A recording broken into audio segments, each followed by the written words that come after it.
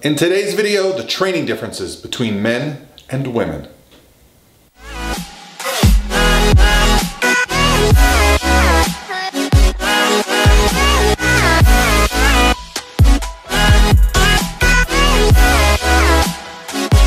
All by myself.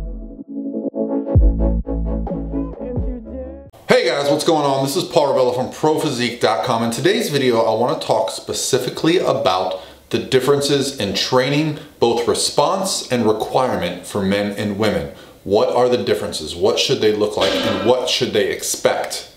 And first, I want to start by saying, let me get this out there. I don't think there's that much difference between men and women. There is a gap in what we call absolute strength.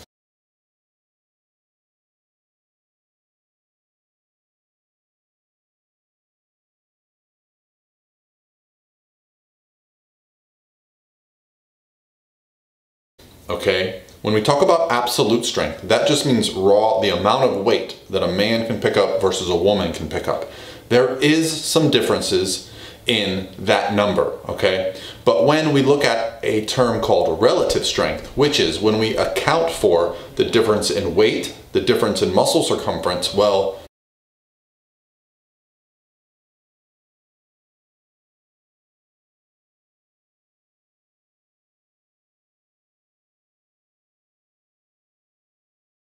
the numbers become a little bit different, and I'll throw up a graph here. So when I was studying exercise physiology at the University of South Florida, we discussed this, and to my surprise, it was a very short discussion. You see, there's not that much difference when it comes to men and women when it comes to relative strength. There is, however, a big difference when it comes to goals, when it comes to desire in training, what men and women are looking for. Those are often quite different, and that's where we get into some interesting topics where we can talk about how we should program for men and how we should program for women. There's going to be some big differences in how my programs are set up, and if you're coaching athletes, you should be doing something similar, specific to their needs. Another topic of common concern is the menstrual cycle. Obviously, women go through some hormonal changes every month that men don't go through, and should we adjust our lifestyle and training for this period? Well, the answer is very individual based. I have some clients who, during this period, have severe issues. I'm talking insane cramps, and they really struggle to get through their day. So we plan some scheduled time off during that period. Others prefer to just treat it like normal, have their normal day, and they find that the training, the exercise, the diet, the recovery from that helps keep them in a more balanced state. We do pay attention to dietary needs during that time. I find that cravings are often much different, so we can schedule some different types of macronutrient intakes around that. But having said that, we take it into consideration, but we do not treat men and women differently. In fact, I find that the women that I train, once they start training with me, get treated like men as far as training and volume. We're going to progress it responsibly, but we're going to train hard and heavy. And when they have previously not done that, I find two things happen. One, they respond. They respond to the training by increasing their lean body mass. When your lean body mass increases, well, you just feel happier because you're more jacked, right? The other thing is the enjoyment for lifting goes up. When we're getting better at a skill, that's when we really feel motivated and excited to move forward. And so when you get someone on a lifting program where they're constantly testing their PRs, constantly going for AMRAP sets or doing things as many reps as possible, you find that the enjoyment comes back into the lifting. Just because you're a female and you want to build your glutes does not mean you should be spending 5 days a week doing banded glute exercises. That's nonsense, okay? Training a muscle with high frequency and low intensity does not make it bigger. It just trains it to be an endurance muscle group. If you want to grow the size of your muscles, you need to be intelligently programming, okay? Overtraining a muscle group lightly multiple days per week is not going to allow for the adaptations to occur that increase muscle size.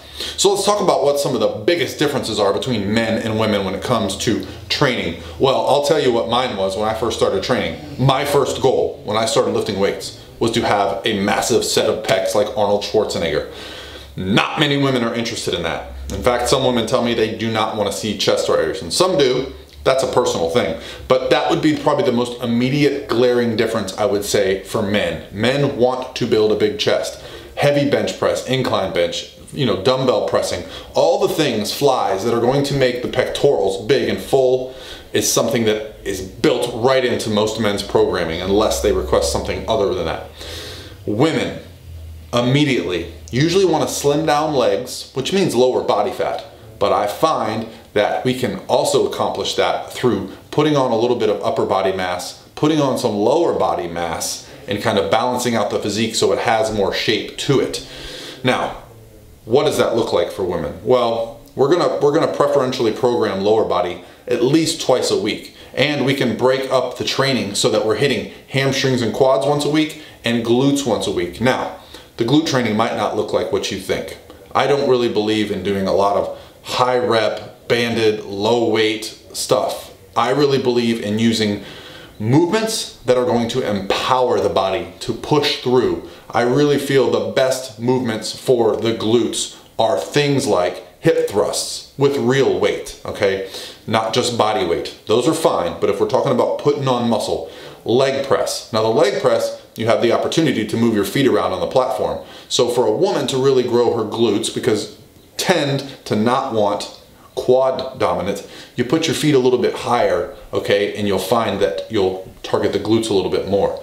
Also, my favorite glute building exercise, hands down, the single leg split squat or the Bulgarian split squat, where one foot is behind you, one foot is below you, and you have a dumbbell in your hand, or you start perhaps with body weight. You can even use a broomstick handle or a PVC pipe handle for assistance to start out as you're building that. But done properly, that is going to target the glutes intensely, okay? Things like squats and deadlifts are also going to target the glutes depending on a few things. Mostly it's going to come down to the leverages and how you perform the lifts, okay? Leverages determine the effectiveness for any lift on any individual person. There's going to be an individuality to all our programs. Now, one common trend among lifters is going to be shoulders and back. I feel like a woman with a nice round set of shoulders and some thickness in their back just improves their overall shape and appearance. And for men, having a good back is a must, especially if you're a physique competitor or if you're going to build a big chest. You don't want to be flat. You don't want to be one-dimensional on one side and then shallow on the other. You really want to develop that back. Now, this comes from experience. I speak from making that mistake early on in my life. Back day was just a quick few sets, whereas chest day was an all-out assault on growing these pecs. The cool thing about that was once I started getting into bodybuilding, I started targeting my back. Now I love my back. So overall, these are the things that are the biggest differences between men and women. Now, we can get into even more specifics when we're talking about your goals. Are you just someone who wants to lose weight, lose body fat, put on a little bit of lean body mass and look better?